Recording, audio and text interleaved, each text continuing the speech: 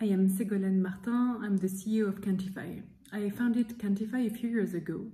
I had really the conviction that artificial intelligence was going to change the way we live, the way we work, the way health is delivered, and so on. So I founded this company specialized in artificial intelligence. At the time, artificial intelligence was not where it is today. It was not as popular, it was not as present in companies' strategies, in political agendas, and so on. A few years later, the situation is totally different.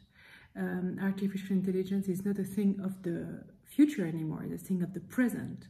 Every day we see interesting projects, interesting use cases, interesting innovations coming up thanks to artificial intelligence.